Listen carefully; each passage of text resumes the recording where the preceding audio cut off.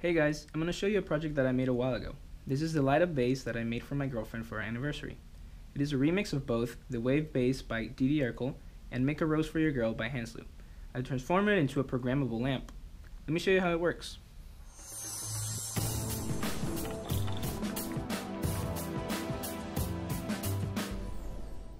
The vase and the flower are separate components. The flower has a single Adafruit RGB NeoPixel that is wired through the stem. It plugs into a coupler at the base of the vase.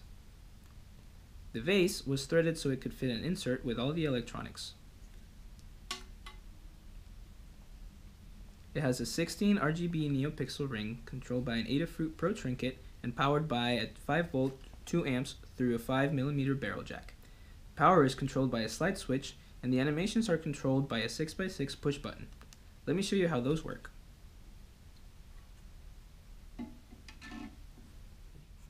Plug in the vase, turn on the switch, and let the Pro Trinket boot up.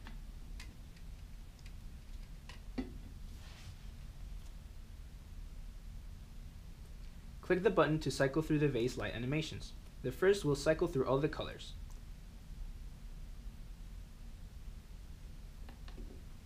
The next is a color carousel showing different colors at the bottom and merging into white at the top. Then you will have solid red, then solid green, then solid blue, and then you have white. Finally, click it one more time to turn it off. To cycle the flower animations, long press the button for more than half a second. First it will be red, then it will be blue, then it will light up solid red, then solid blue,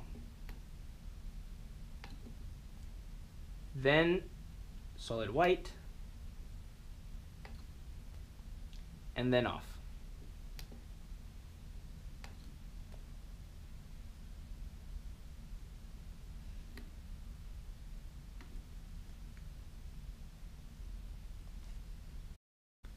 I hope you liked it.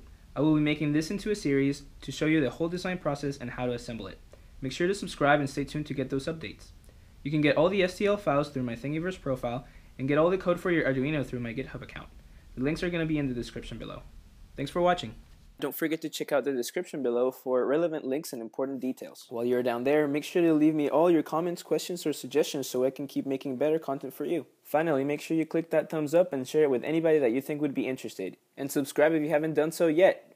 You can click over here for other videos and playlists that you might find interesting. See you next time.